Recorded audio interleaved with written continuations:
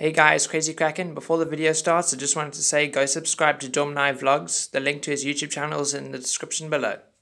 So today we're going to be doing a butterfly knife trick called the pencil grip. Well, that's what I like to call it. The reason I call it the pencil grip is because at the end of the trick it looks like you're holding a pencil. So what you want to do is take your butterfly knife like this with the latch handle at the bottom and the safety handle at the top. Hold the safety handle. Let go of the latch handle, then fling it all the way around like this. So it's like that. So you came from this position here, then you go like this to that. Let me do it again.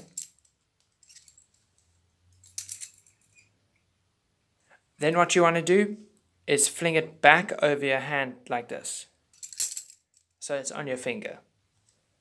The next step is to put your thumb behind the knife like this. So you moved it from here to here.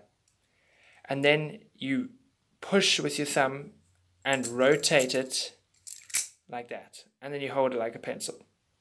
So if you do it quickly, it's going to look like this.